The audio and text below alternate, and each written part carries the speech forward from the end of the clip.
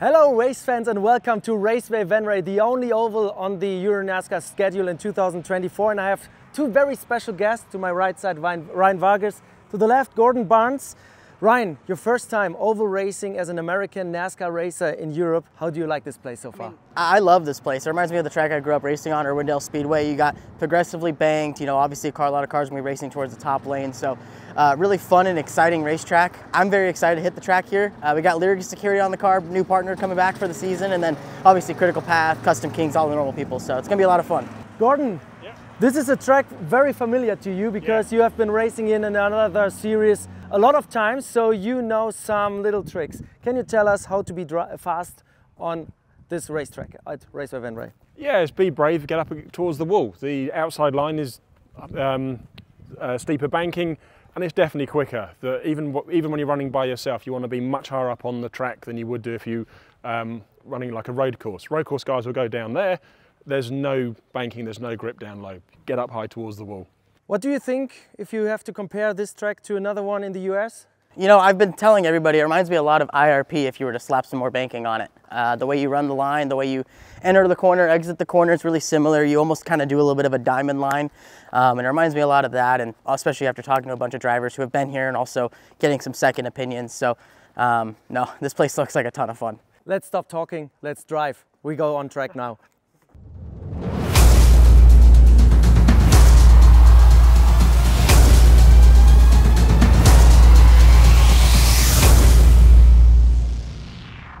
All right, let's fire this beautiful wheel and pace car we have here at Raceway Venray. Gordon, I want to start with you. Can you please tell me some of the key points we have here when we're arriving and what's important to be fast? I'm trying to get the ideal line and you have to check if I'm right, okay? We'll see as you're going round as to how good your line is. Like I said before, it's like be brave and get up towards the wall. It's gentle braking into the corner, really let the car roll through the corner, and then pick up the accelerator early to come and really to drive it off the corner on the right rear. So I'm now onto the top lane. Yep. Do I stay above the white stripes? If you're by yourself, you can do. You can come down a bit as well, but when you've got other cars around you, show some respect to these other guys. Ryan, first time in the car on the track for you? Yeah. What does it feel like? This place, like I said, it reminds me a lot of the track I grew up at, Irwindale Speedway. We're ripping the top lane here. You kind of hug that hash mark a little bit, make sure you get yourself a nice straight drive off the corner. It's a really, really interesting short track. I love places like this where you can run multiple lanes. Let's try to get a little bit down on the middle lane, Gordon. Yep. You know exactly that it's going to be tough to the tires and it's really hard to overtake you, right? Yeah, it can be very difficult to overtake. The middle lane, the low lane, has less banking. You're going to have to put some more load on the front tyres. If you stay down here too long, especially on Sunday's race, your right front's going to suffer.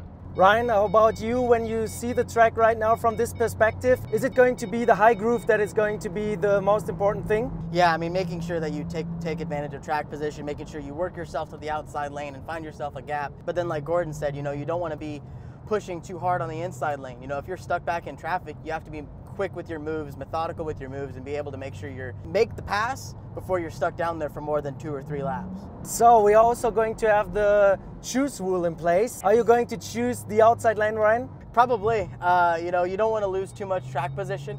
Obviously, if you're going to lose, several spots, it may be better to jump into that inside lane, but I know that top side is going to be where everybody's going to want to go. So playing that game to your advantage and making sure that you are able to, sneak a little bit of track position as well is going to be the key point there. Gordon, you have to rate my line right now. What do you think? Pretty good. I said by yourself, you could probably come down a bit further across the white line. Don't stay too much up. You go a little bit more down here? Yeah. All right. So exactly like this, so you touch it a little bit. Yeah, you can kind of play Scalextrics with it if you're by yourself, yeah. So I think that's it. A couple of laps at Raceway Venray.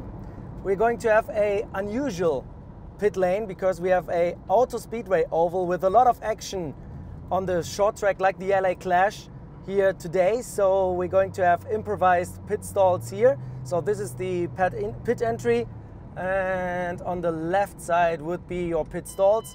But we go now to the start-finish straight of the short oval, and I'd like to thank you for this interesting ride. No, thank you. It'll be a lot of fun this weekend. Yeah, next year we should use the short oval for a bit of fun. Oh man, nah.